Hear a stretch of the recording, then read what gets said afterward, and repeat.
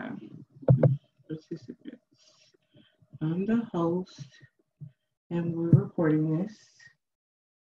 Okay. Give me 1 second. I'm hanging up.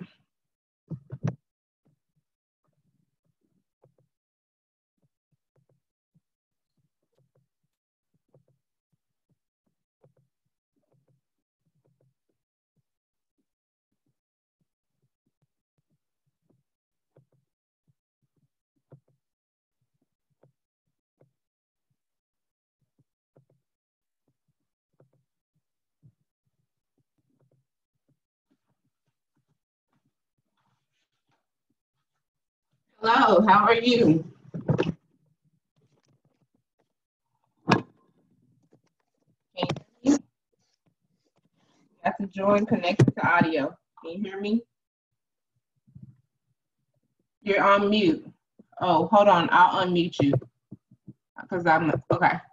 You're unmuted. Okay, cool. Oh, hey, how are you doing? Good, how's it going? What's poppin'? Hey. So we're currently recording. Okay. Cool. We'll edit it, of course, before we post it to Facebook. Okay. But I was just like, it's doing the most because we need to step off Facebook for a little bit. Yes. So we do have one person in the waiting room. Whenever we're ready, we'll let them in. Okay, that sounds good. So do you see, are you using Zoom from the web or are you using the desktop application? I think it's the desktop application. Okay, so at the bottom of the screen, do you see share screen? Yes, it's in green. Yes, so click share screen.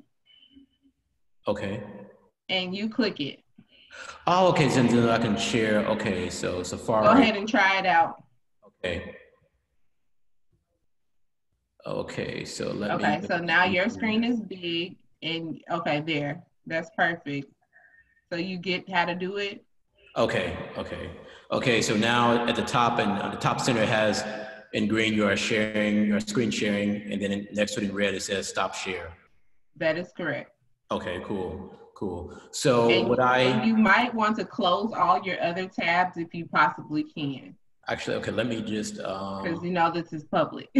Yes, so let me 1 second here.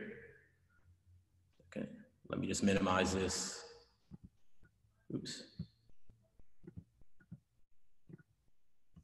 Okay, so let me. You could go ahead and stop sharing if you want to for now. Okay, all right. But you get how it works. Yes, okay, so there's this option at the bottom. Okay, cool. Okay, so, that sounds good. How do you want this to go? Like, what's your?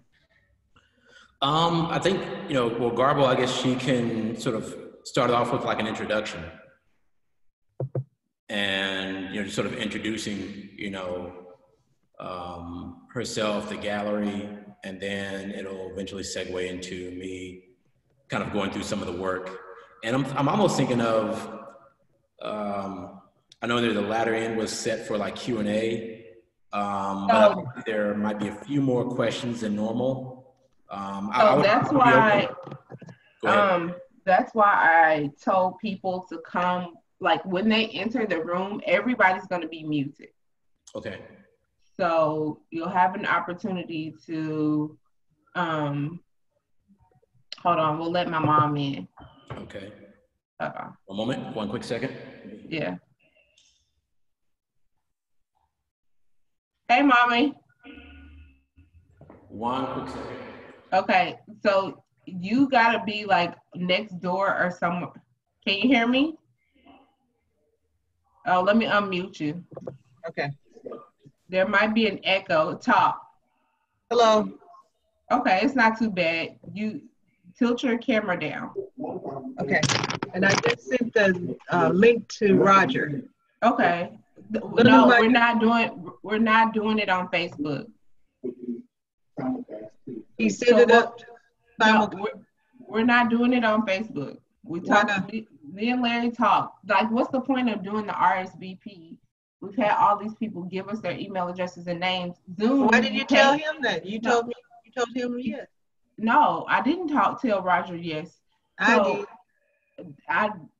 don't have him record this for Facebook because we're recording it on Zoom. That's why you pay for Zoom.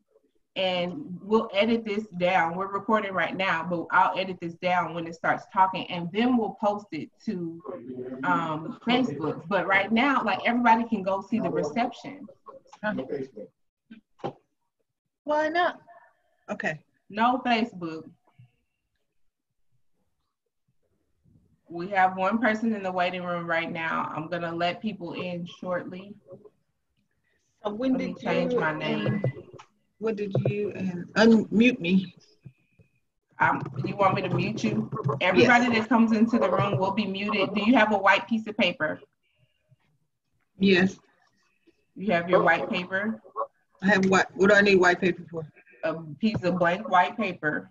Okay, I'll go get one. That's how we're gonna do questions and answers. Like, I'm gonna be the moderator, so I can mute and unmute people. But you have to hold up the white paper if you want to talk. See, that's gonna. Why can't you go in the chat room down at the bottom? They could if they wanted to, but it just allows people to talk on camera without a lot of interference. They can ask their questions on the side. Yeah, that makes sense. I mean, and then you can unmute, or you can give them, you can unmute, you can personally unmute them. Right. Yeah, so why don't you do that? That's why they have the white paper. If they put a note in the chat room, got a question. Yeah, and I'll be monitoring that as well. Okay. So you see how it works? I guess. So how what's the order here? You're gonna welcome everyone? Yes. And then Introduce you as the moderator, and then Wade. I'm here. You're here. I'm here. I'm in the bookstore. Wade's in the gallery. Okay. Yeah, I'm gonna add okay. Where are the people? There are 2 people in the waiting room right now. I will put, everybody should have gotten their invites via email. I'll put a notice on. So are y'all ready to let people in? Yes. It's 2:01. We got to be on time. Okay. There are 3 people in the waiting room. I'm going to let people in right now, okay? Okay. And I'll unmute everybody, but when we start talking, I'll mute them. Okay. All right. And you go, I'll do it one by one. This is Judy Cooper. Okay.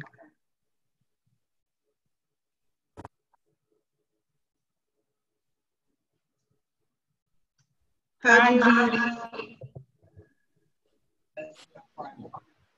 Hello. Thanks for being here this afternoon. All right. We'll admit everybody. Okay.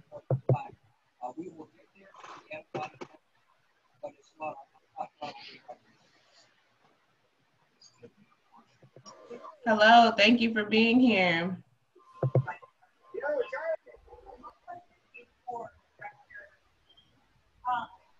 Hello, Judy. Hello, Lisa.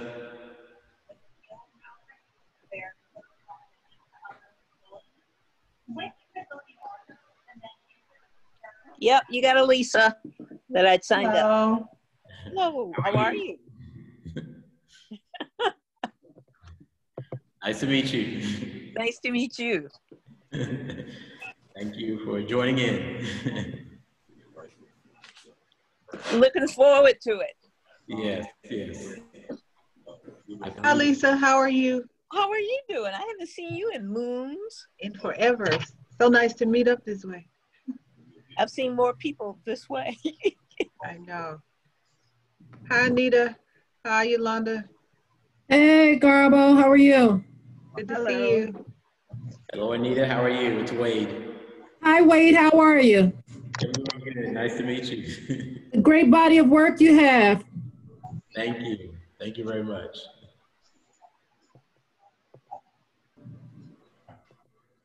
All right. It's 2:03. Okay. All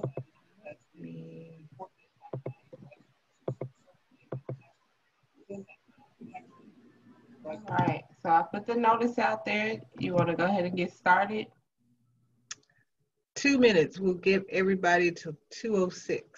Okay. Well, I'm putting the notice out there.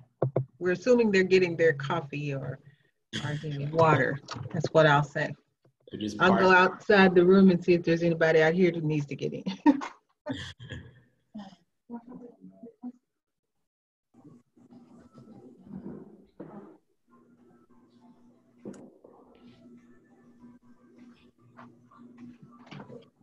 Okay. All right.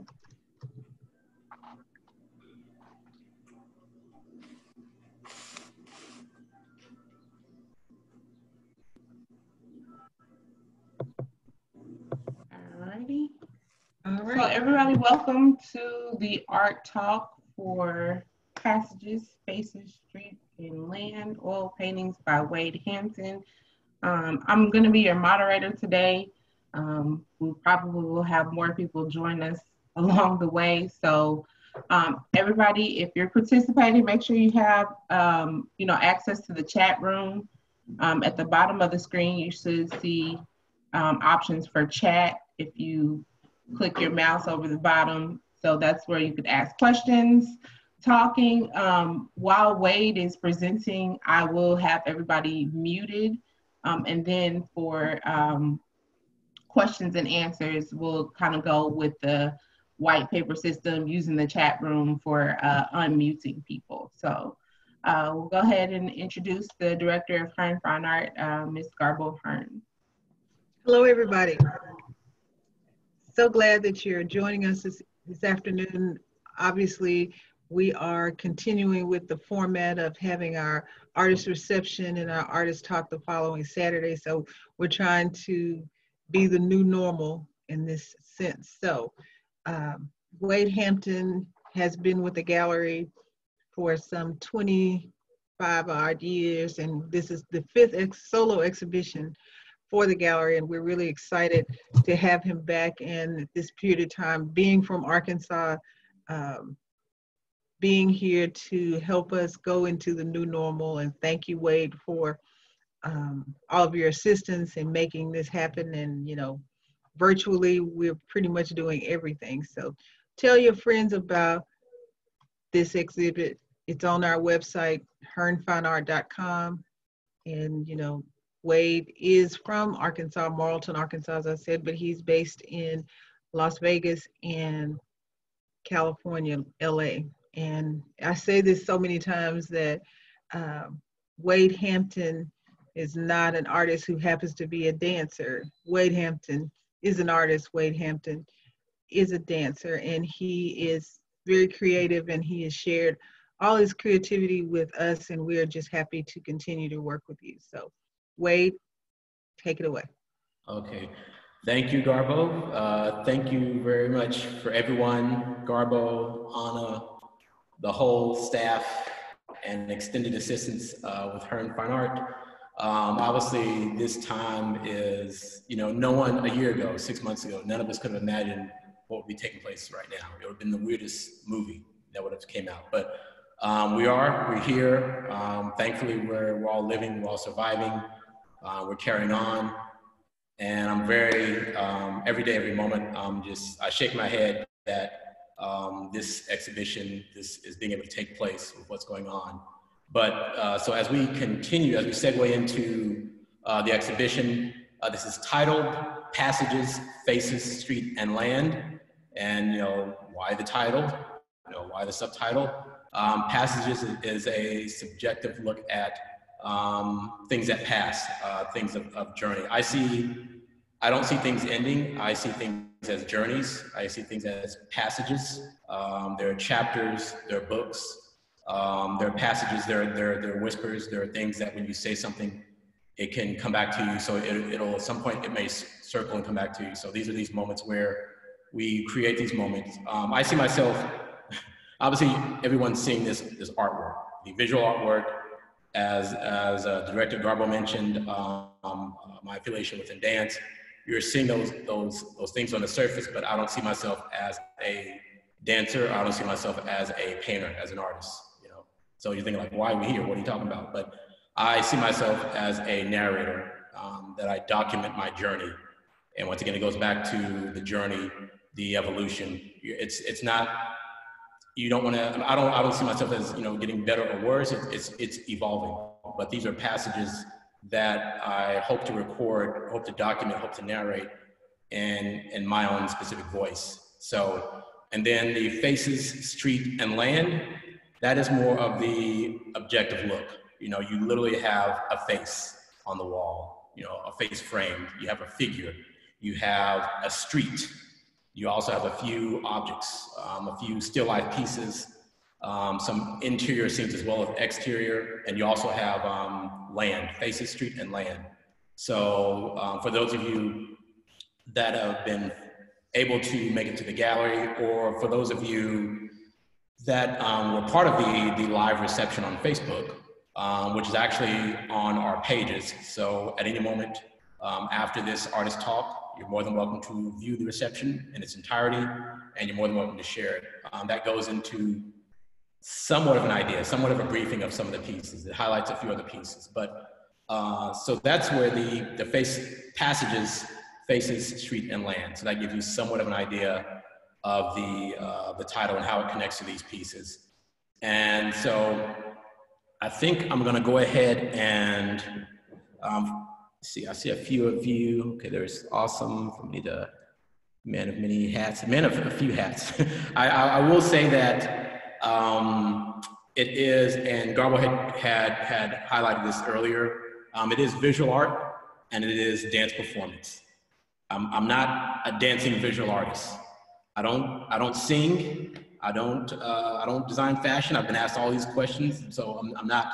It's specifically visual art and dance. I don't want to confuse myself and throw myself into my mind exploding, but it's those two. So let's see. So we're gonna. I guess I'll go ahead and segue into. From Anita, does your dance influence your art? And yes, it does. They both go in tandem, meaning that for those of you that have any experience, for those of you that are artists or have taken a class, if you've or dance or visual art, that instructor, at least in my experience, at least for dance, the instructor says, move from your center right here. You don't move with your legs. You just happen to have these legs. Be thankful that you have them, but you move from here. So in visual art, when I'm in painting, actually way behind me, that huge landscape, not landscape, but that huge self-portrait, the life-size piece, that's 7.5 by 5.5 feet, and that's where I literally had to stand up and move. That was a physically demanding piece, but it wasn't technically a dance per se, but it was movement. But I was dancing in the sense that I have to move from my center and work with my whole body, as opposed to just working with my hands or my fingers or a small portion. So there is a dance that you play. There is an engagement that you play with the piece. Whether it's small, actually I'm gonna go ahead and go into a screen share. I'll be, some of my questions, answering some of the questions and my thoughts. I may be sort of going back and forth, but for all of you that are with us right now, I'm gonna go ahead and tap screen share. And I'm gonna go ahead and it's gonna take us to the Hearne Fine Art current exhibition page. Okay, let me see. Let me put this to the bottom. So actually let me, oops, okay, one moment. Okay, here we go. And so right now, we're at the current exhibition page on the Hearne Fine Art website, Passages, Faces, Street, and Land. And I quickly wanted to go to this page. I'm gonna slowly scroll up and down. I've got the chat box open on another screen, so I will check that momentarily. But I was starting to delve into with Anita's question as to do I dance when I paint, when I'm working on a piece of art? And I would say yes. It's not my intention, but my focus is to not think, not think, not to overthink, but to be in the moment and to record, to narrate, to create a story. And I'm scrolling down because I want to find a piece that I wanted to highlight with Anita's question here. It should be, where is he? It is, okay, here we go. Here we go. I'm going to click on it. That is, let me see. This is George Lewis Stewart, ladies and gentlemen. He's my great-grandfather. And if he were living today, he would be in his 140s. So I mentioned this piece because with Anita's question, do I dance when I paint? There is movement. I don't want to say once again, I'm not saying that I'm a dancing painter. That sounds goofy to me, but I do move. I do move back and forth with the large piece, with the large life-size portrait. Let me scroll back to that one. Let me see here, scrolling a little quickly. So if this piece right here, this is titled A Game of Chess. This is once again 7.5 by 5.5 feet. And then we're going to go quickly back to the George Lewis Stewart, which is 2.5 inches by 2.5 inches. The actual artwork, framed in its gaudy frame, it's 8.5 by 8.5, but the actual artwork, the ballpoint pen on paper, it's 2.5 inches by 2.5 inches. So that is smaller than most people's fingers, the length of the fingers. So, why is such a small size can you say dance? Because even with this piece, as small as it is, it involves me, the narrator, to move in and to conversate and to whisper, but also to step back 20 feet and see that the piece is coming together. So even though I'm visually, when you see these pieces in person, and you'll look left, you'll see the George Lewis Stewart. You'll look right, you'll see the Game of Chess piece, based 2.5 inches as opposed to 7.5 feet. There is a dance with them. There is a narration, there is a movement. But I'm pointing out these two pieces because of contrasting size. You're going from this miniature piece to the life-size grand scale of a game of chess. And so I'm gonna click back. I'm clicking on the detail, and I'm gonna zoom in as much as I can on this device so that some of you can get a closer look, some of you that have not been able to make it to the gallery as of yet. By the way, for those of you that are able, feel free to contact Garbo Hearne, contact the gallery, and set up your appointments. Appointments are available, visitation is available, but hourly and by appointment. Once again, we're respecting what's currently happening at this moment within our society, and so we allow 45-minute intervals, a 15-minute break for a wash, clean, and the next guest to come in. So, but yeah, going back to this game of chess. So I'm going to, let me see here. Let me go back to the chat and see if there are any, okay, very fluid. Yes, let me see. Yes, your brush strokes do have a dancing energy, interesting approach. I would say, I'm gonna click, feel free to chime in with any questions or comments. I'll be switching back and forth and checking on the questions.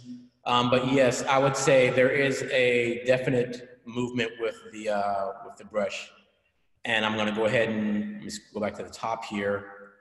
Actually, I'll go ahead and I'll click on this piece right here. This is titled Afternoon Diamond. And let me move this box out of the way here. And I'm going to zoom in here. And we're actually looking, you're facing north, the viewer's facing north towards the La Madre Mountains and the Red Rock Mountains, the Red Rocks. This is the Red Rock National Park, this whole area. And this was captured on a breezy, sunny, several afternoons actually, several. Sort of highlighting to what Anita mentioned, the movement of the brushstrokes. Some of my influences, they are from the Impressionist movement. Just to go off the top four, I'm not gonna go into detail on everyone, but the top four, the core painters, and while I'm speaking on that, while I'm highlighting that, let me go back to there's a painting I want to get to titled The Books. And at first glance, it'll probably roll over a lot of people's heads. Like, that's just a painting of books. It's a painting, it's not real. It's not the actual books, but they're paintings of books on the floor. So it's not, in a sense, moving, you know, but this is a very important piece. And so what it is, within this story, you have this book by Diego Velázquez. You have this book by Rembrandt here, and it curls up to the top right. That is a book that's flipped open. That's one of John Singer Sargent's paintings. That's his book, one of his books, one of his many books. And this small little booklet is a book on Edgar Degas' dancers. And this piece at the top, that was a painting that I was working on as I was flipping through the books, studying painting, you know, studying their colors, studying their palette, studying their drawing ability. And then I had these books on the floor. I was just taking a break. And then, so I was like, I want to capture that, you know, as I even passed that by when I was actually painting on this piece, but it's like, wow, this has some importance to it. So this piece, whether you're seeing this within the screen share, whether you're seeing it physically in person here at the gallery, this basically gives reason as to why, let me go back, click back to the, scroll to through these various pieces. This gives reason as to why you're seeing this artwork, these images applied, showcased in this manner. I'm gonna quickly click on this piece. And even the brushstroke is very loose. This is the Golden Gate Bridge. And this was the reason why this happened when it did, not that it would not have happened eventually, but the reason why is I was invited to San Francisco for a dance studio's anniversary.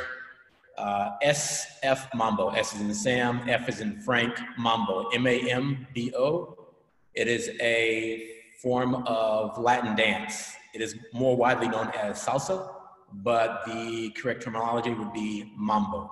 So it is very big. It's a culture. It's a huge culture that, you know, not to go far back in history, but from the Africas to the islands to New York, and it spawned from there on out. So, but I was invited to San Francisco to celebrate with several dance performances for a dance studio over the weekend, and I had a moment to get to the Marin Highlands area and paint this area of the Golden Bridge in San Francisco. But you're seeing the movement of the brush. This piece is actually, this is one of several other pieces which are actually on my YouTube channel, which is, when you have a moment, you can go to YouTube and then search Wade75, W-A-D-E-S-E-V-E-N, the number 5, and you'll see this video from beginning to end, from blank board to finished piece. So, and as much as I want to, as much as I can, like as I mentioned earlier, I feel that I'm a narrator. I document. So I want to narrate. I want to capture myself narrating. So in this case, it's, you know, the camera, the setup, the staging setup, and then there's the subject, which is the painter, which is myself, and then you have the actual painting, which is the main star. And then you have, I guess you would say, the two main stars are the actual environment that I'm painting, the actual painting that's happening itself.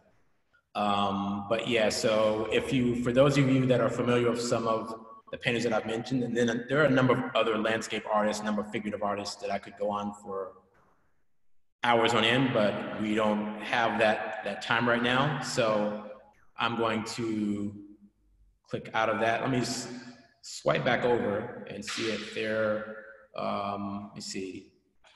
Okay, this photo from Kenya, the more I look at this piece, the more I love it.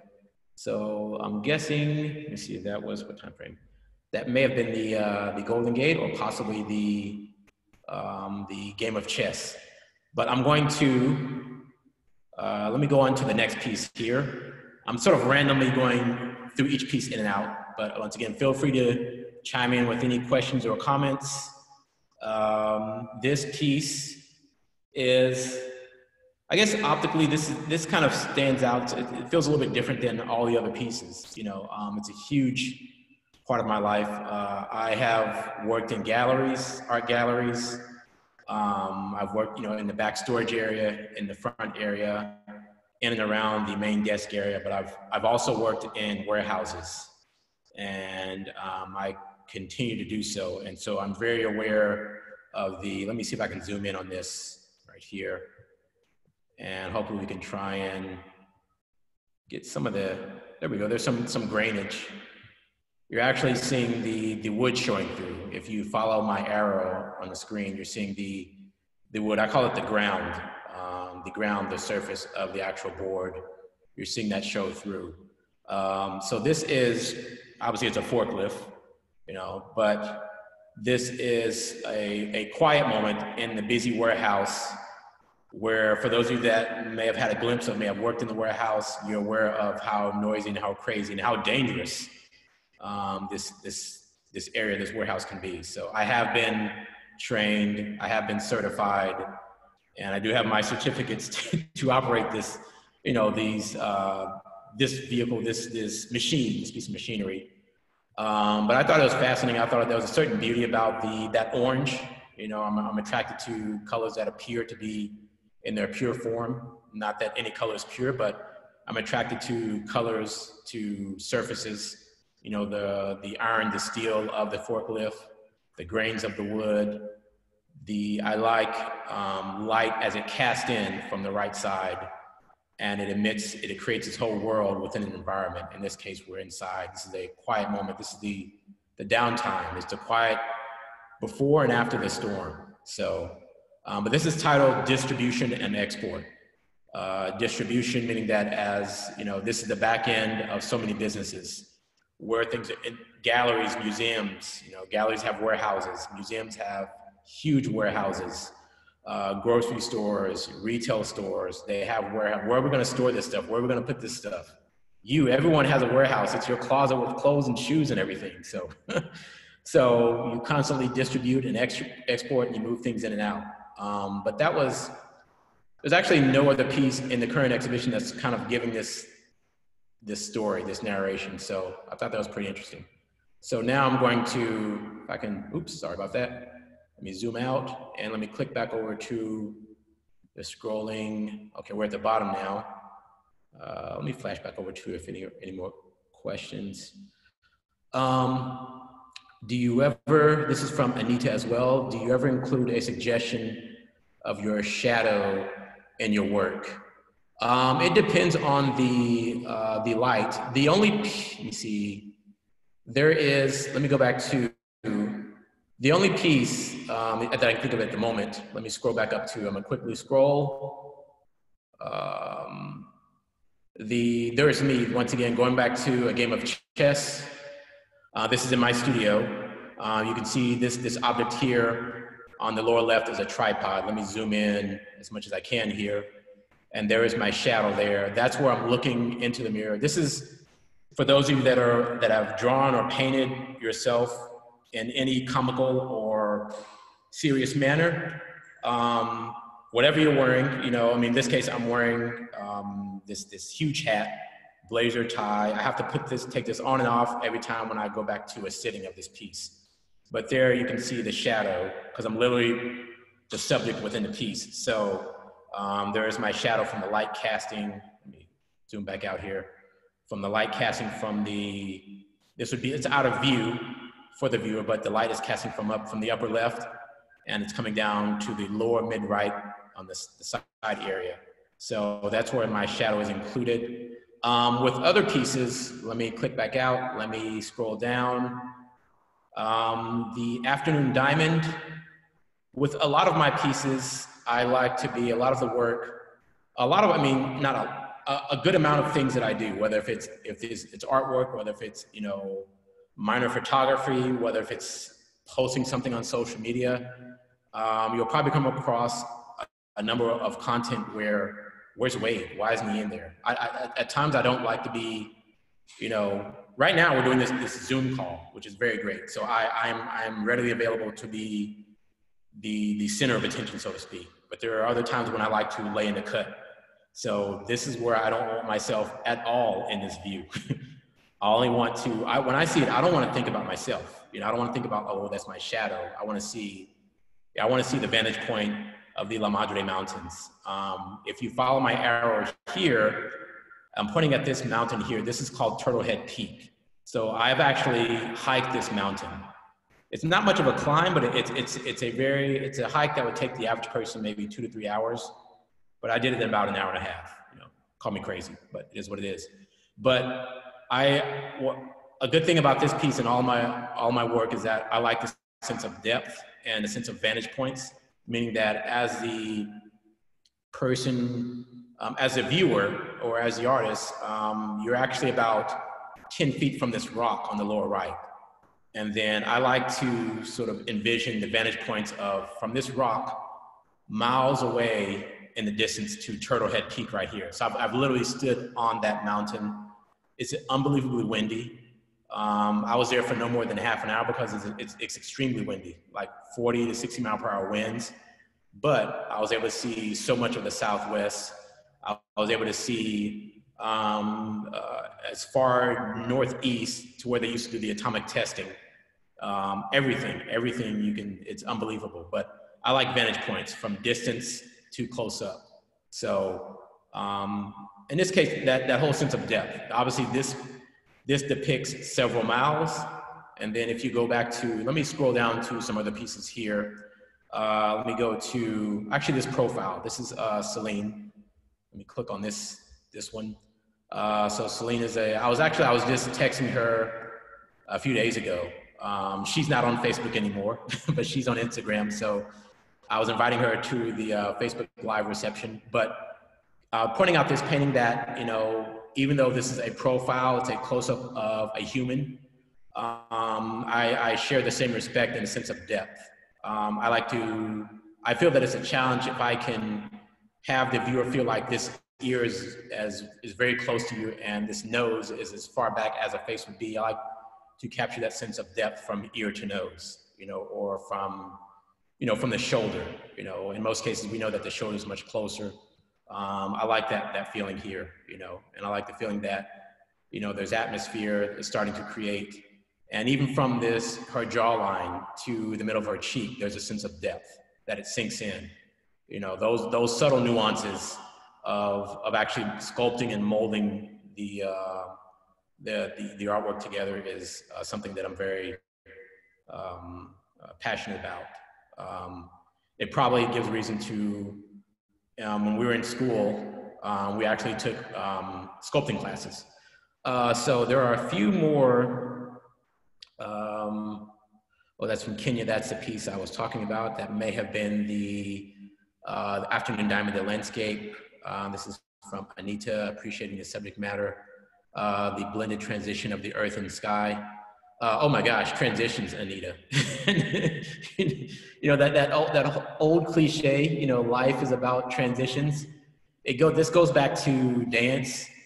And let me go ahead and we're going to some portraits, transitions. Let me go to, this has, I'll quickly go into Paola, very cool friend of mine. She's from Colombia. I think she's from Bogota. But transitions, meaning that, let me zoom in here.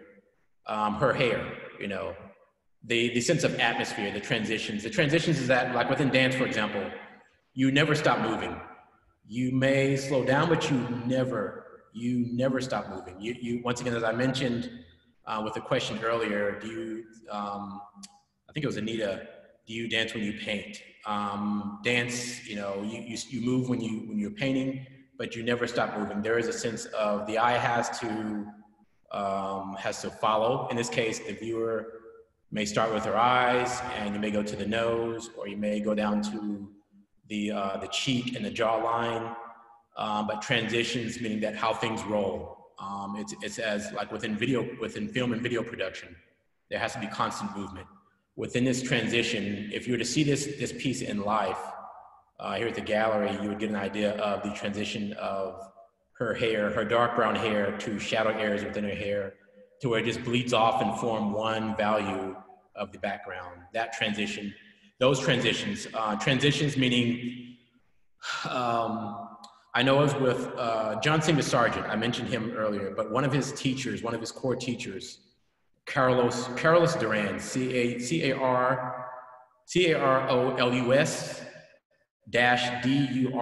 Carlos Duran. This is one of his main teachers. He highlighted not lines, but shapes and values. So in one sense, you can draw a contour of this face and you'll see the line, but I try my best not to think of lines, but I think of shapes and values. That way it creates this unbelievable, let me see, it's kind of, see if I can zoom in here, this transition. Whether it's more sharp, you can still see it's treated in a manner where you see the cools, the cool cools and the warm cools. And then right here, the transitions of her cheek. Right here where she's giving this subtle, not as quite a smile, but like right there, it's a subtle transition. Right here, it's stark. It's not sharp like a cutout, but you can see from the shadow to the warm right above her lips, you can see that transition. So this transition from, this is like just one brush stroke. This is like a big swipe, like, you know, so from her hair to the side of her face, you know, transitions, what's there and what's not there. That earring, those are just highlights. But to give that illusion of transition, you know, from, that's literally just the highlight of the earring. And that's literally just, if you see it in person, that's just paint, that's just air. There's no ring right there, but it's just, you know, the transition of, you know, making an illusion, you know, to create that transition. So I'm gonna pan back out and I'm gonna go to, let me click back to a few other pieces. Let me tap over. Let me see, I love the light on Celine. I noticed that hair to the environment. Yes, the environment, meaning the background, meaning the, you know, how is the viewer or the subject matter sitting? So this was, let me click on to another still life here. This is titled The Bongos, and it's just what it is. It's just a pair of bongo drums, and this was given to, this is actually, let me click back out. This was a gift from, where is she? Where's Kahori? Kahori. This is from Kahori's boyfriend, Gonzalo. Those bongos were from her boyfriend. A lot of the sitters, I know them either through the visual art community or through the dance community. Kahori and her boyfriend Gonzalo, I know them within the dance community, that meaning specifically salsa community. So there are weekly, well, prior to the current state, you have weekly, monthly events. So as you go through these social gatherings, you see people and you eventually break bread with them. But so yeah, even with, you know, oftentimes I like to come back and sort of, you know, look at these paintings and sort of, you know, my thought is like, you know, how can I evolve? How can I, you know, evolve with the paint? How can I, you know, push stronger brush strokes and so forth? So I'm constantly critiquing my work as much as being viewed. So this beautiful exhibition here just allowed me to, I hate to say it, critique it even more, or to evaluate and establish where the stories are going next. But so Kahori's boyfriend had gifted me these bongo drums, and going back to that word within, I think it was Anita's comment, environment. Environment is segues into an important word of surrounding, of grounding. How is an item going to sit? Meaning, you know, if these bongo drums are not sitting on this board, you know, they may not tell the story that I'm hoping to narrate and portray to the viewer. So the environment, these boards, this piece was actually, this is also on my YouTube channel. It was at another exhibition last summer.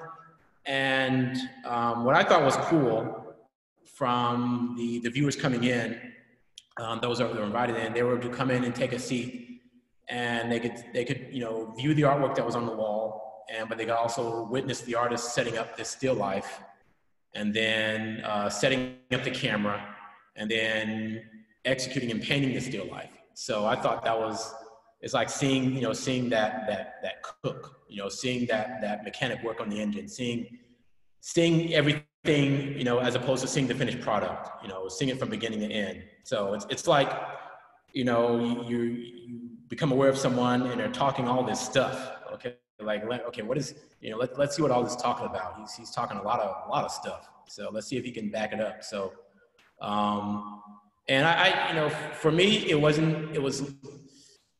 that, you know, painting in front of, this didn't bother me at all, because I used to, with my 18 by 24 drawing pad and with my easel, I used to draw live in Times Square during rush hour, down in the subway tunnels, down on platforms. I literally used to paint in the rain in Madison Square Park at 23rd Broadway and 5th. So painting in front of, you know, 5 feet away from people that are sitting down in a gallery, that didn't, you know, that didn't bother me. Actually made me react more. You know, my thought was that, okay, how can I capture this in one stroke? I still look at all these pieces like, how can I capture this in one stroke? You know, it's not impossible. Believe it's as crazy as it sounds. It is not impossible, but you know, you can physically take, you know, and it's nearly impossible, but it's not. You know, technically it's not. But the idea is how to capture that in one stroke. Obviously, there are many strokes. You know, I'm still learning. I'm still a baby at this. I'm still learning how to paint. I'm still learning how to create these stories. So in this representational manner, representational meaning that it's in a realistic form, not photorealistic, but it's in a realistic depiction. You might say some pieces are probably a little bit more leaned more towards impressionism or impressionistic, but definitely of movement. So let me scroll back up to, let me go to this drawing. So this is, for the most of the pieces in this exhibition are oils on wood, on panel. One piece, a large self-portrait on canvas. This is ballpoint pen. It's your regular, everyday, 9 to 5, big office pen, and it's on paper. And this is appropriately titled Park Avenue. Okay, so why does this guy keep talking about New York? But that's part of who I am and what I do. But I can't help that. But this is literally, and this viewpoint is titled Park Avenue. This is in Moab, Utah. It's in Utah. It's in Moab, and it's within the Arches National Park. For those of you that have been here, you've been to this park, you've been to this viewpoint and others, the place is very surreal. I invite, when everyone is able, I invite all of you to make plans to visit the Arches National Park in Moab, Utah. It's very surreal. And it's well known for these natural structures of rock, of ground, and they formed over thousands of years to where, here, let me zoom in here. This is real. This is not like, I'm not making this shape up. You know, these are like these structures that were, at one point, this was probably this huge mountain, and then weather just gave way, and these pieces broke off. And so you have, it look like these plates, you know, these thin plates, but these are like hundreds of feet high. And so this is, to me, when I first saw this looks like a river. It looked like, you know, everything was sort of, the water was flowing this way, but my guess is that they've titled it Park Avenue because it feels like you're walking either north or south on Park Avenue. I didn't see a description as to why the title. It just gave the title, and it just gave some of the specs of the land, you know, the age and so forth. But this is captured with ballpoint pen. And it's not that big. The actual piece, the actual artwork, the drawing is like 8 by 8, 9 by 8, 9 by 9 roughly, it's square. And this is why the ballpoint pen is because it's very portable. A lot of people, the appointments that were given over the past weekend, a lot of people were asking, you know, why ballpoint pen? You know, it seems like such a challenge, but for me, it's very portable as a medium. With pencil, I had to think about the pencil, the eraser, the sharpener, or a knife, and how I'm going to sharpen a pencil. With a ballpoint pen, although it is not as forgiving, once you put pen down, you can't erase it. It's just a pen. So you just have to, you know, learn how to utilize the tool. But I like it because it's very portable, and at any moment you can strike down that heavy dark value, and you can leave some light areas, like, let me see, like in this part right here. So let me pan back out. Let me go back to the works. Let me scroll over and see cityscapes versus nature. As long as it has depth,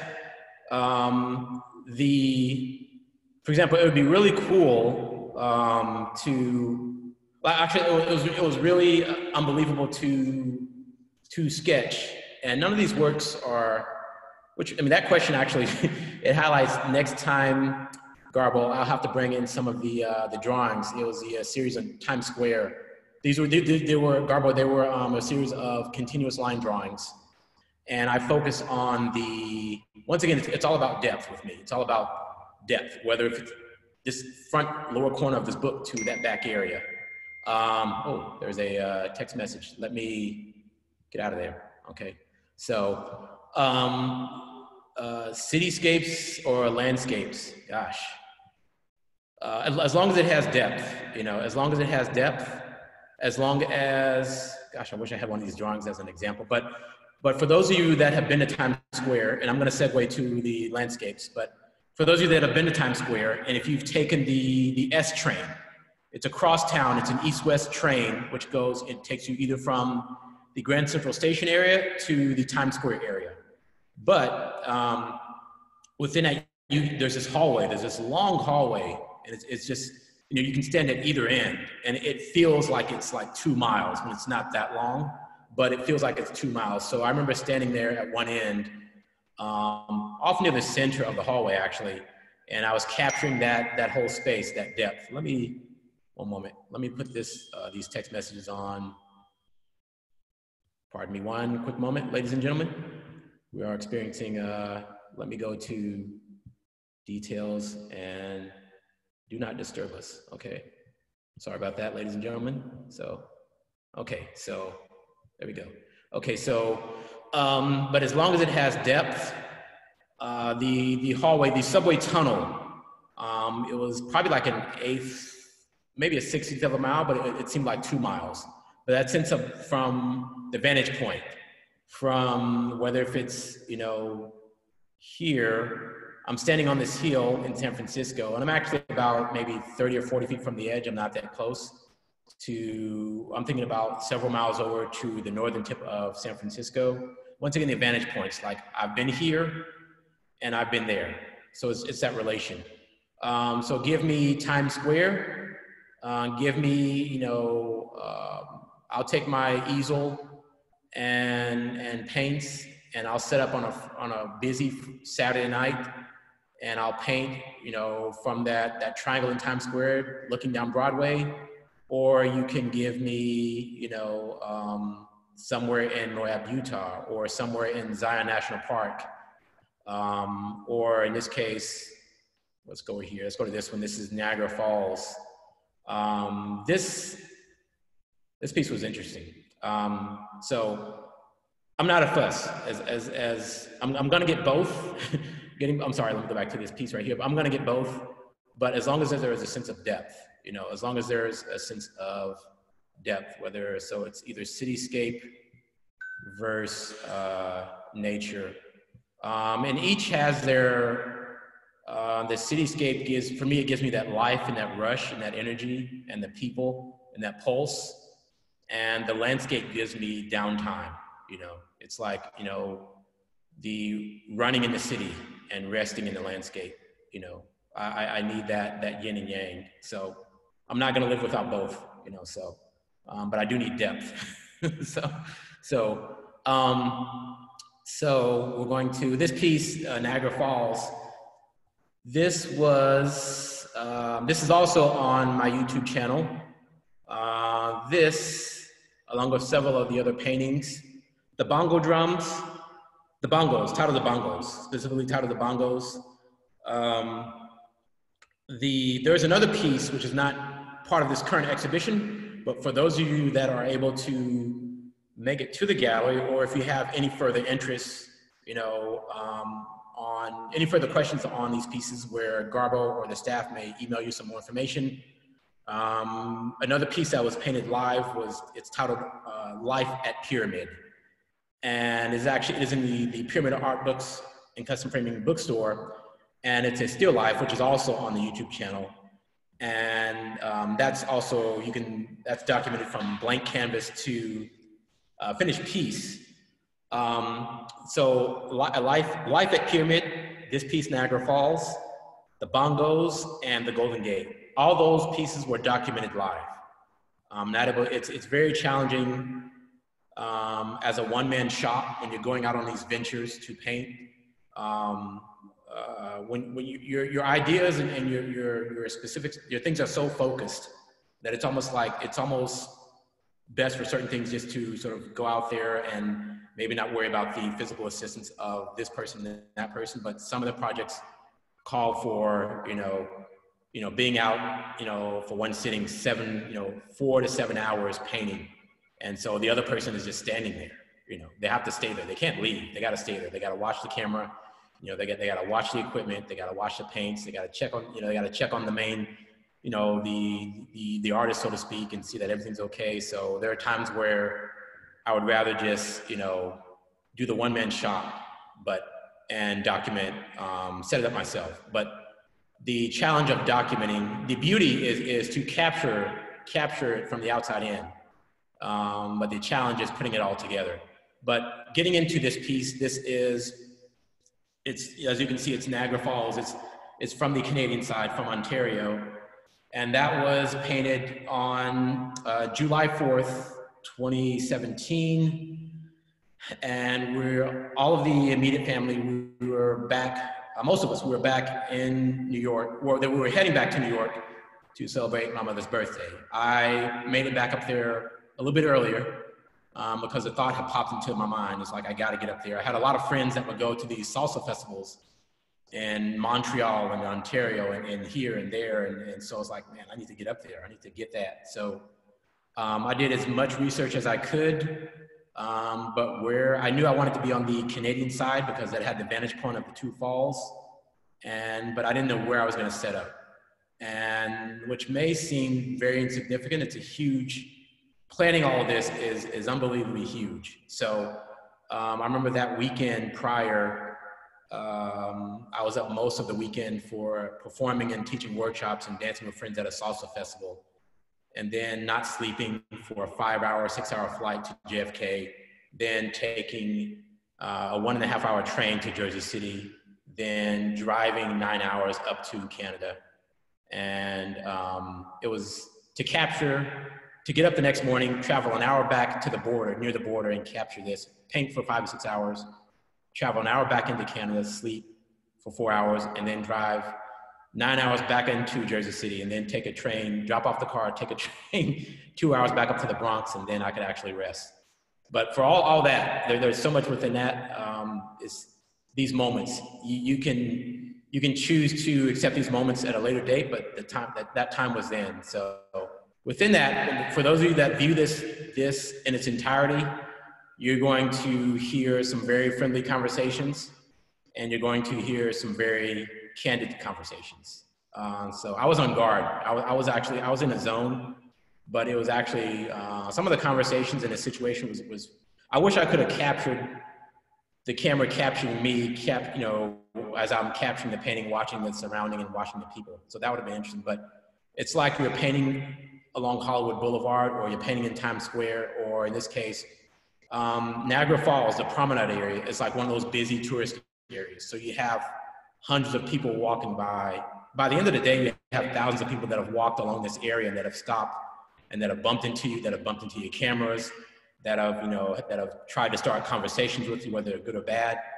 But I think, I wasn't gonna budge or move. I was not gonna move. So this painting, this moment was more was more than everything else during that time. So let me see here. Where are we? Oh, we're getting close to. I've been yapping and talking. Any further questions, anyone? I'm gonna go ahead and click out of this screen share. That way you can see the actual gallery that I'm in. And let's see here. Okay, let me put it back on full screen. Okay, so I will stand to the side. And the laptop camera is not the best of view, but this gives you a little sneak peek. There is a game of chess. There is the Golden Gate Bridge, and there are a few other pieces, a series of the portraits. Those portraits, there were several of them. I wasn't able to highlight all of them, but there was a series of 8 portraits, and it's an ongoing series titled Colors, and it focuses on the various colors of various nationalities, and the subject matter are females, but within that, it's these subtle nuances. Let me go back to a screen share real quickly. Let's see here. Let me click back here. How quickly? So you're seeing, okay, let me go back from the top. Let me move this to the side. You're seeing Carla. You're seeing Caitlin. Carla from Salsa, Caitlin from the art community, Celine from Salsa, Erica, I would say from the art community, although I met her at a retail store opening. Kahori, as I mentioned, her boyfriend had given me the bongos. Karma, we actually met. I was sketching live in front of the Bellagio Hotel, and she started taking pictures of me, so that's how we met. There's Paola, there is Sandra. Sandra and I actually met at a Cirque du Soleil dance workshop. That's where we first met. So I did do some projects, a few things with Cirque du Soleil, not much, but that's in there. Who else is? So that was a series of 8. So let me go back out of screen share. Had someone on Facebook the other day had inquired about why she was seeing so many faces, so many depictions of the female. At that point, prior to that point, I was not painting a lot of female figures. Most of the figures in the drawing class, painting classes were male figures, some female. But I knew there was a point where I needed to, work on the nuances, in this case of subject matter and personality. And the female has more nuance. It's more of a challenge for me to sculpt that and create that. The male, I can paint myself any day. I'm not leaving myself. So that was less of an issue at that moment. So that was at that time where I needed to, I need to paint. I'm meeting all these people. I need to paint her face. I need to paint her face. So there are some things that I'm working on now where it's going to delve further back to the masculine. Let's see, where are we? We're at 256, Garbo. So what we can do is just, if anyone wants to ask a question. Yeah, so like I said, exaggerate on the cuteness of the eyes and the mouth and the cuteness on the hair. The hair of which piece?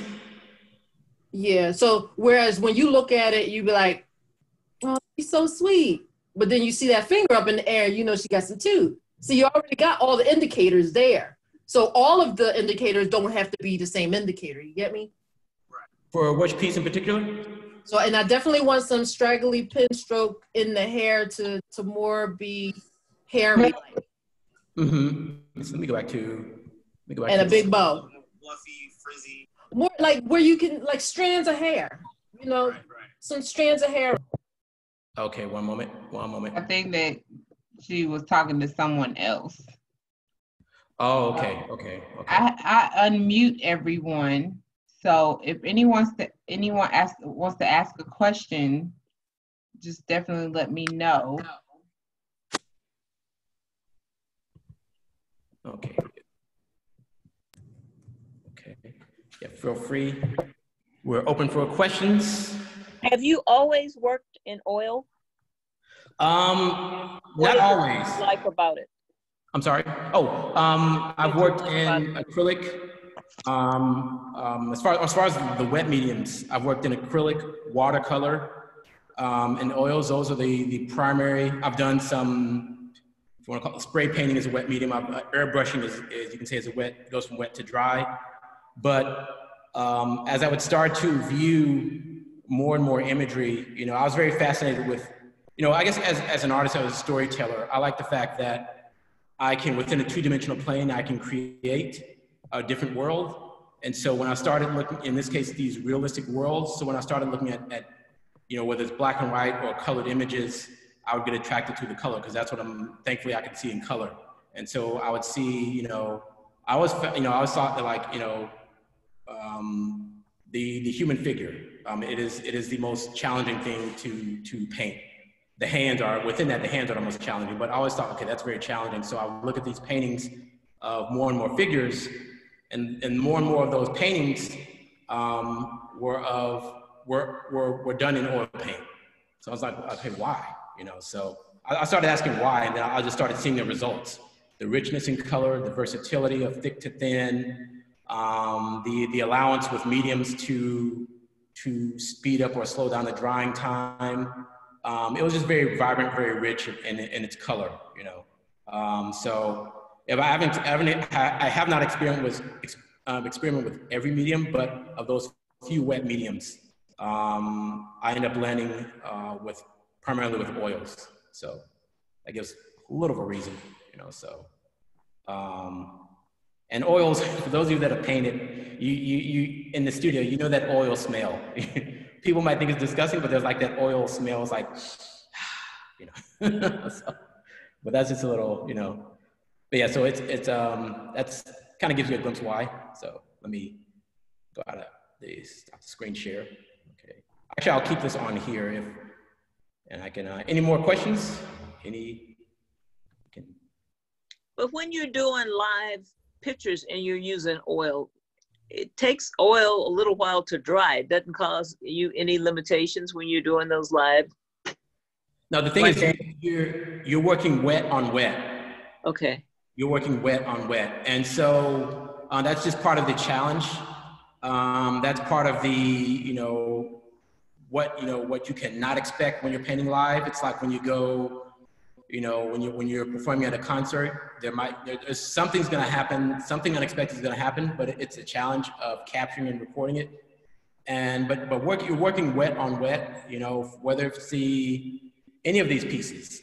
This piece, the bongo drums, that was, you know, I had to be careful with all the pieces. I had to be careful when I was finished painting and when I was wrapping up, putting it in the car or taking it wherever, you know, it's wet on wet, it's still wet. It'll be another week till it's dry.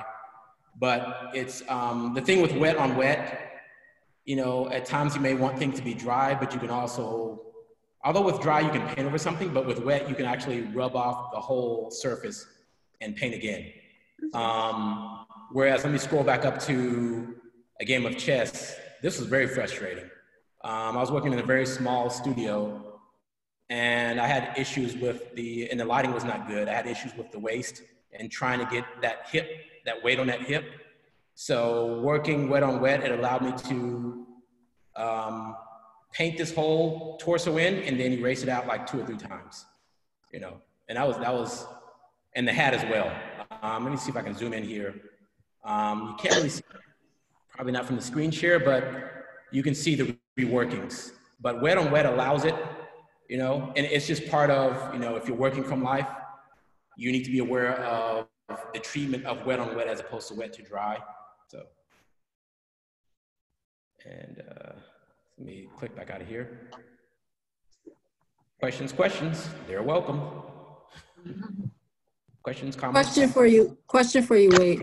Yes. It's Anita. You choose your light source's direction, or do you manipulate that? Do you use what's already at hand, or do you choose where you want the light to appear? So for indoor, for artificial lighting, for a game of chess, that I can specifically dictate. Come on in, Ayana's here. I'm sorry. Okay. Oh, with the lighting, I can, Anita, I can specifically dictate for interior scenes I have a choice. Obviously with the outdoor scenes, here's an interior. This is the theater. I was already, you know, the light, I did not make up the lighting. You know, the lighting was already there.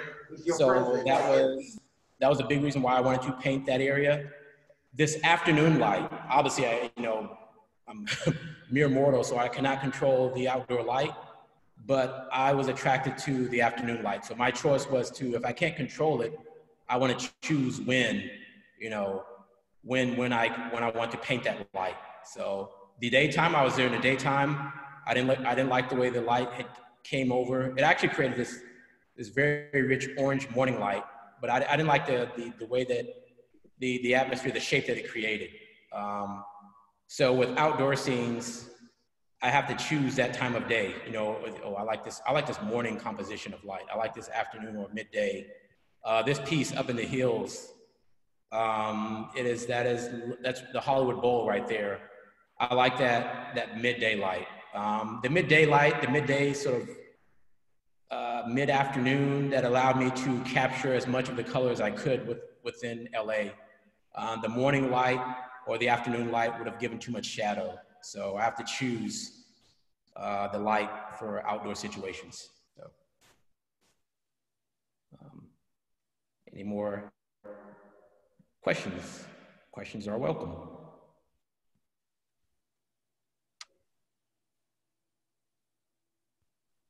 Okay. Questions, comments? Let's see. Wade, another question. Yes. About your, I'm noticing there's a difference in your approach to the background in the portrait pieces. Yes.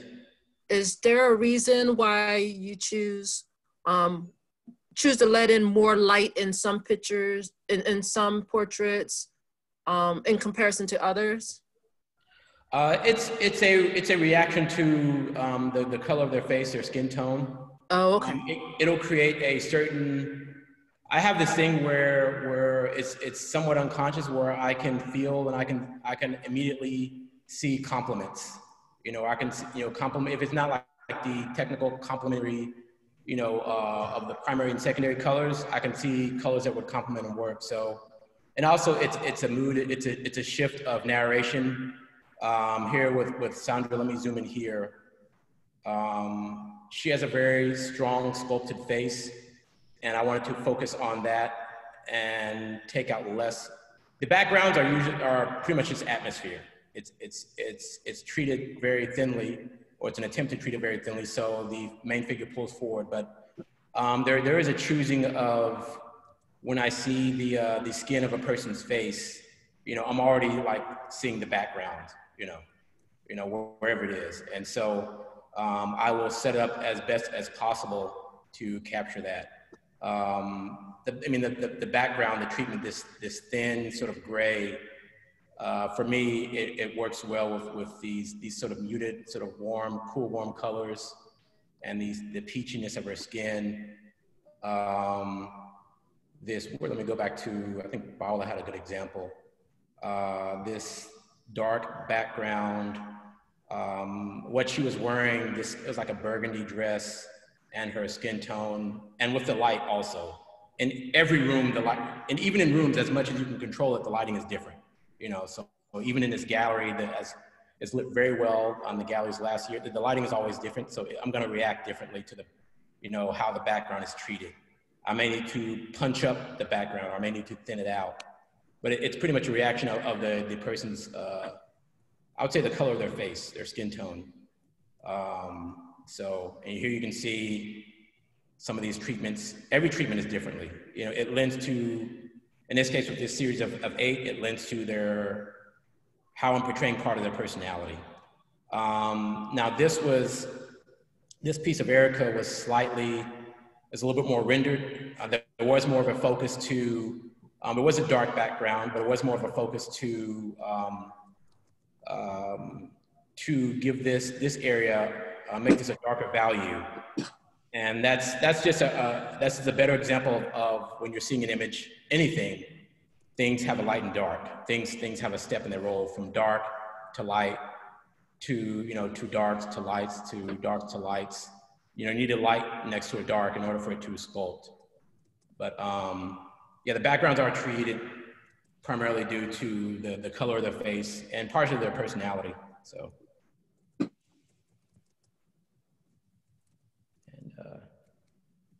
and questions are more than welcome.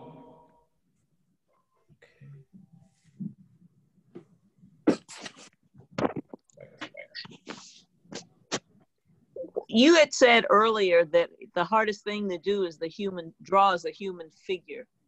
What are you most enjoy doing, and what series are you contemplating on doing next, or do you do things like that in terms of area? Well, and if I can capture the human, the human figure, and because it's mostly what I relate to. If I can capture that, if I can sculpt the face, if I feel that this face is sculpted, that it's rounded, that this neck has muscles in here, that really, to capture that human figure is very satisfying to me. There's a piece that I've been thoughtfully researching at the moment, and it is, I have not quite given a title, but everyone on earth is aware of the subject matter. I'll leave it at that, but it's a piece that I'm in a lot of thoughtful research to put this together, but this is one particular piece. It is a figurative piece. Primarily, it is a portrait, but it's taking a lot of, more so to put the story together. Less of sculpting it and painting it. That's gonna happen when I get into the piece, when we meet the person, but more so of putting the piece together. But yeah, getting back to for me, it's the human figure is challenging. And I've been, for my teachers, but within the human figure, the hands.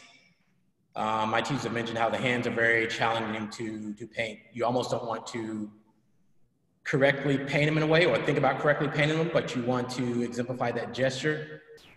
And so this zoom in is not the best within this screen share. This is as far as I can zoom in on my screen, but it gives an idea of the gesture and the strength of the hands, and which finger is giving a little bit more focus as far as gripping. So the not thinking, but it's like, just unconsciously, it's like the hands are being showcased, so I didn't want to do much more to what my arms and hands were going to do, but the hands are very hands and feet within the figure, and then the figure is very challenging. So yes, it is very challenging to capture the human figure, very much so, but it's thank you. Just as rewarding.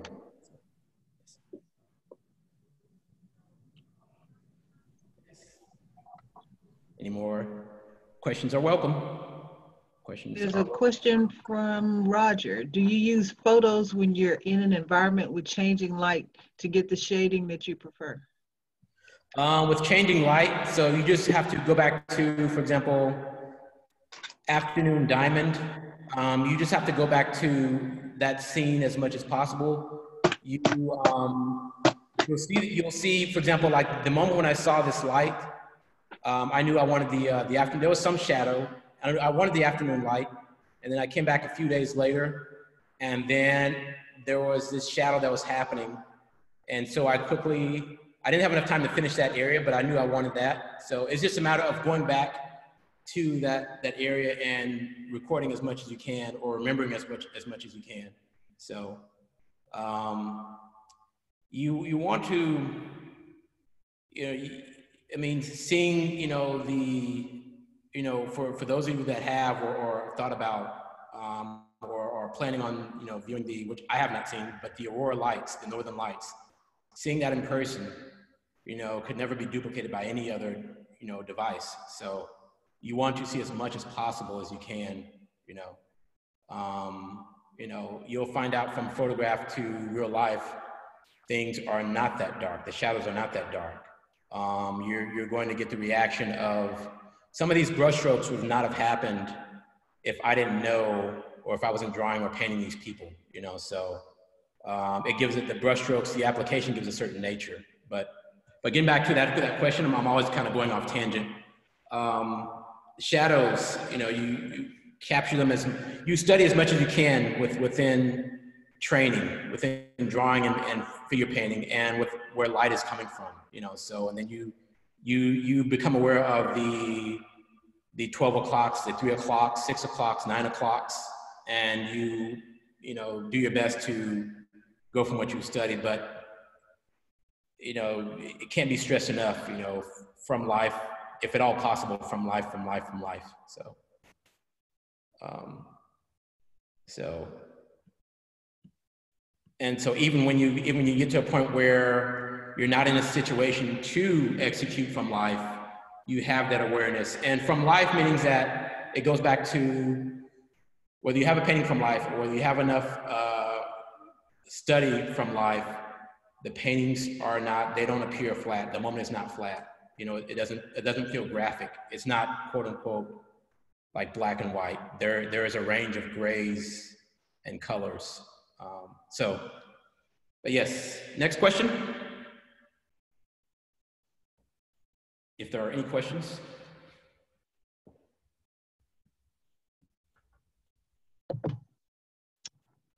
That does it. All the ones in the chat get addressed. I think so. Wade, did you see all the questions in the chat? Let me go back to the chat here. Okay, okay, so okay, there are a few more. Okay, that was, let's see, I think we may have gone through Niagara Falls a little bit. Cityscape First Nature. Yeah, Niagara Falls, once again, that is on my YouTube channel. That was quite an adventure. I was zoned out. There was a lot of interesting, positive and negative things that happened, but I was in such a zone that it was insane. Some feel like hidden story coming to light. Some looks like, this is from Anita, some looks to be finally free. Yeah, they're intimate moments, you know. Hidden story coming to light. I'm thinking of the forklift in the warehouse, like, you know, you're opening that gate and there's light coming in. Being free is it could be the afternoon diamond, to where you feel like you can freely run and flip in the grass in those open fields. The mood you capture in the eyes and the mouth. The eyes are, enough of us have heard that the eyes are the windows to the soul. There is another piece which is not in this exhibition. It was for some clients back west, and the client was of a mother and son and their pet. They recently passed a pet cockatiel. And so, as in regards to the painting, the mother she was really elated with her sensual nature of her eyes and her mouth and that face. So as a portrait artist, as a representational portrait artist, if we are thinking about, like, you know, the technical aspects, you know, those are things that we want to get correct. Those are things that we want if you can get the actual sitter, the subject, the main subject of the piece, if their reaction is like, you know, is speechless, then you've accomplished what you've been meaning to do. So that, in a sense, that captures. She was very elated with her eyes and her mouth, because it says so much, and it really leads off to the rest of the piece. Does the story develop while you are composing your painting, your painted story, or does the painting stem from a handwritten journal? Some of them from, let me go back to the screen share. Some of them, let me touch on a piece that we haven't even talked about yet. Where are they? Where's the family? I haven't talked about the family, Garbo. We need to talk about those guys. So this, and I will reference this with the large self-portrait game of chess. This involved a little bit more planning, meaning that this is roughly at a 30 by 40 size. And up to this point, I had not done a painting of this. This is not large. It's not large. I don't consider it large, but it was the largest I'd done with multiple figures. But I know these people, so I know all of them. So So there was some sketching done to get familiar with the painting, but as far as like doing a huge amount of sketch work, having lived with them, live around them, I know these people. So there's a certain amount you can take away. There was, and actually the sketch, it's this piece right here. It was just a quick little preparatory sketch.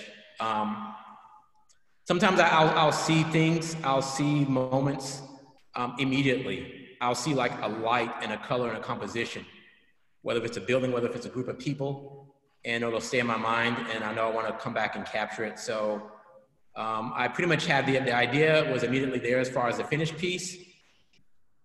This composition of the parents and their children, but I still had to go through and sketch.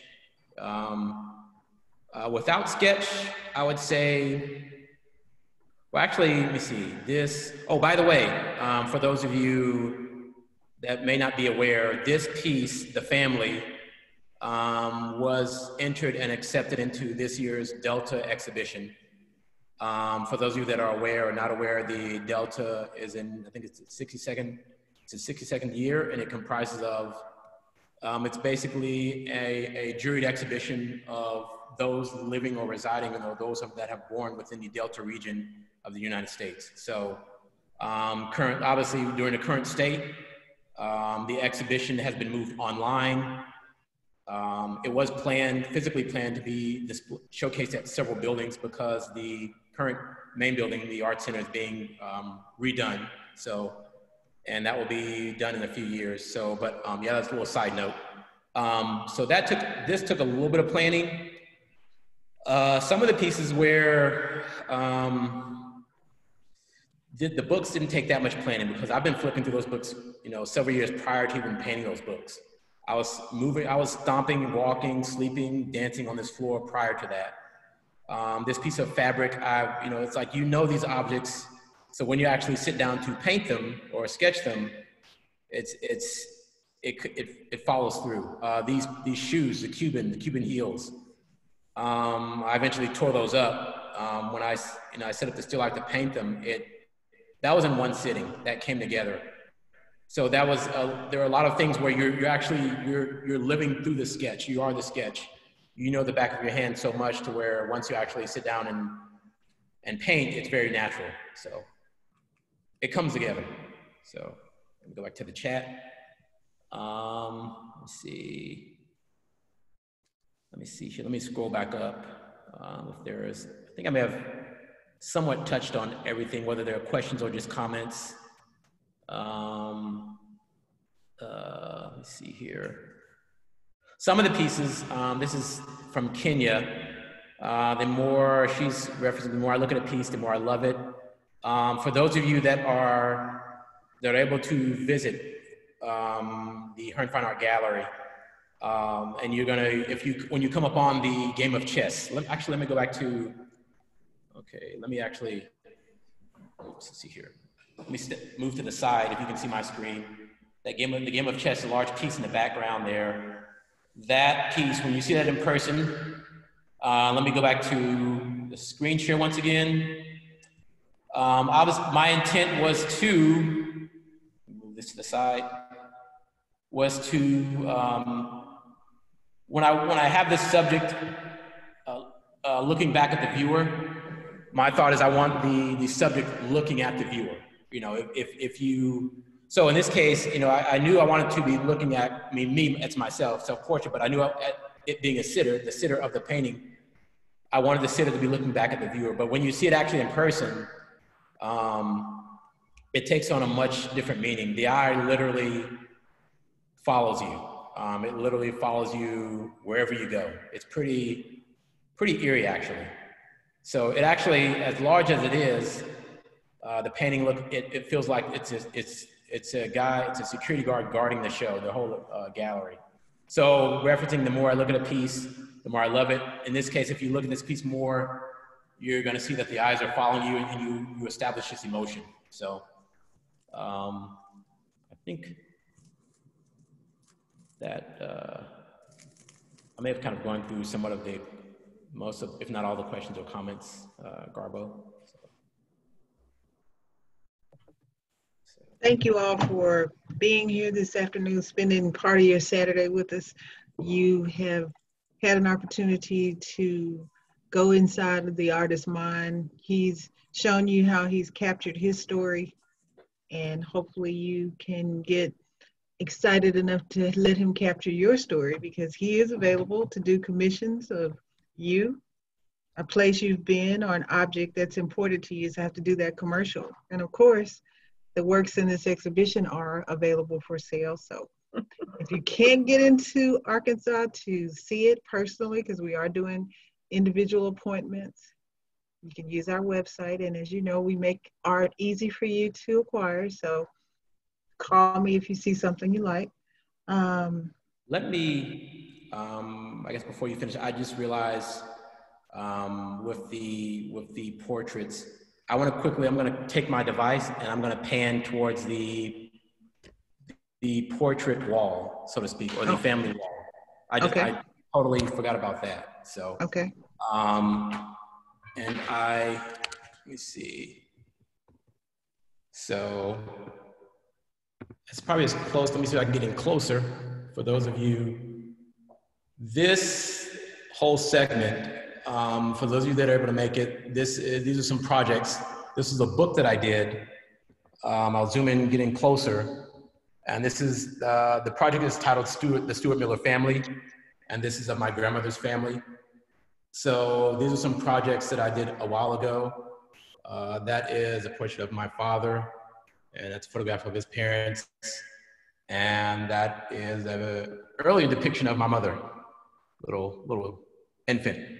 And that's her photograph of her family. But this highlights the continued collaboration that we have going on here with the portraits. So, but if you're able to see this in person, that drawing also takes on an unbelievable meaning. It's a story. You know, these are not pretty paintings. There are layers, there are chapters, there are stories. So.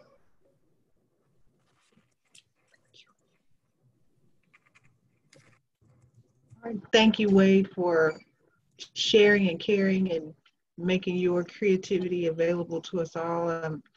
Again, excited to work with you, and just excited for the whole opportunity to not let the COVID virus slow us down or shut us down. So we're keeping it real. We know that art is the basis of humanity, and it's the one thing that you can always depend on. It doesn't change no matter what. A good artist is a good artist. So thank you all. And Anna, do you have anything to say or share? I do not. We will be making a recording of the talk available online. So if you want to share it with anyone, it will be available shortly. Thank you all. Thank you. Have a good evening. Everyone for attending. Thank you. Have a great Bye-bye. weekend. All right. Bye-bye. Bye.